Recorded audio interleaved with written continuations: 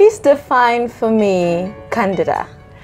So Candida is actually a fungal infection. Okay. It sounds a bit strange to think that you can have fungi in there, but we do have fungal elements as part of our normal system without it necessarily making us sick. Yeah. But if there's an imbalance, if the good stuff gets too little, there's not enough of it around, then the fungi can overgrowth and that can make us sick. So if somebody says, I've got Candida, what they mean is they've got an infection where the Candida is actually overgrown, and that would give them itchiness and a cottage cheesy discharge is usually what you will see when you've got Candida. Yeah.